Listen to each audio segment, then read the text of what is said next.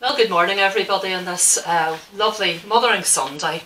And I'll just start with a short reading, and it's Luke 13, second half of verse 34.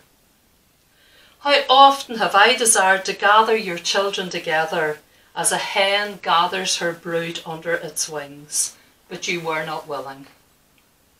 This is the word of the Lord. Right, this morning I just want to ask you one question to begin with. What do you first think of when you hear the words Mother's Day? I know that for most people it's, should I get her flowers or should I get her chocolates? First thing you think of, the television for weeks and weeks have been bombarding us with Mother's Day gifts. I want us to take a different look on it. I want us to think carefully about the role of a mother.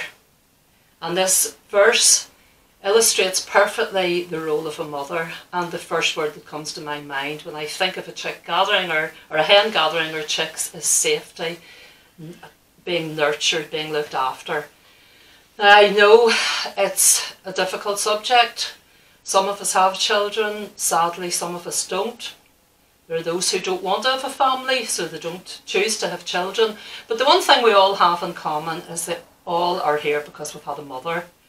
I don't know what your relationship with your mother's been like, whether it's been good, whether it's been bad, but we all have had a mother. And I just want us to think today of what God sees our role as a mother. Because whether we do have children or not, we can all be a mother to others. So I'm going to use a little illustration, and the first thing is, I think when it comes to mothering, and the picture God has of mothering is that we look after, we bring forth children, we look after them, we nurture them, we feed them, we help them to grow, we encourage them. So I just want you to look at this packet of seeds. I love gardening, absolutely love gardening. And I'm sitting here with a hat on, and every now and again Alan turns around, and I've come in from the garden and he looks at me and laughs, and I wonder why, and it's because I've still got my hat on. But I just thought, right, I'm going to keep my hat on today. So here's my seeds, and these are geranium seeds. Now, over the last couple of weeks I have planted geranium seeds. Now there's one very important thing about growing, and all of you will know, but particularly for the children, if you're thinking of starting to grow, the first thing you do is plant your seeds.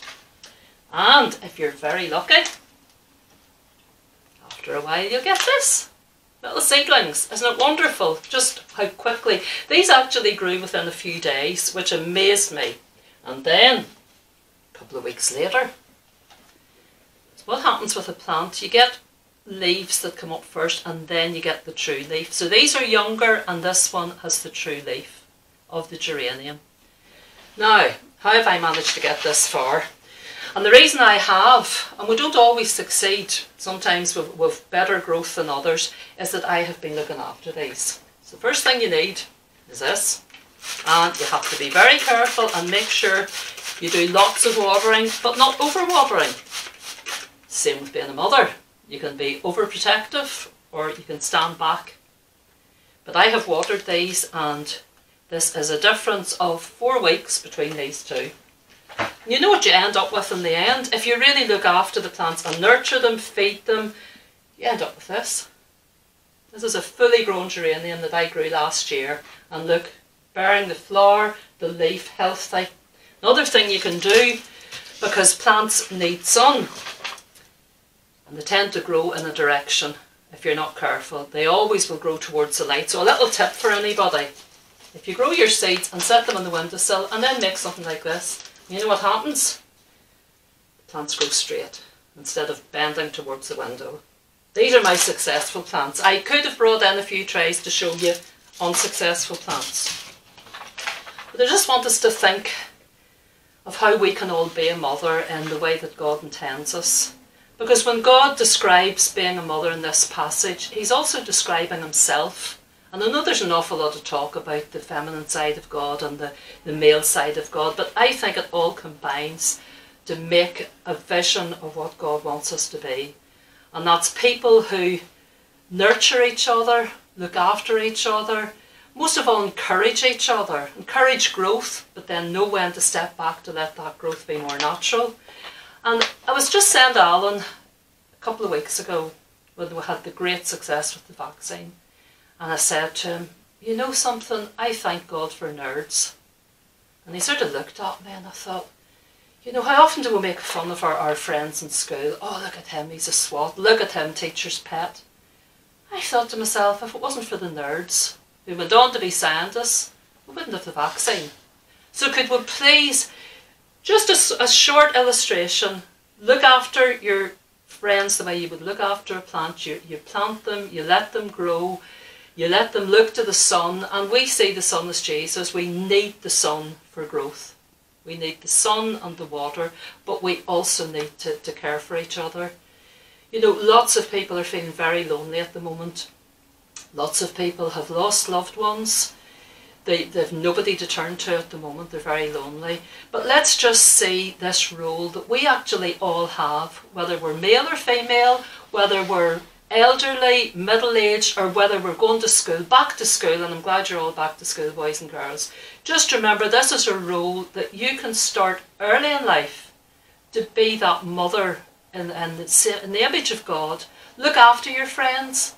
The ones that maybe aren't as bright as you, encourage them in the things that they are good at.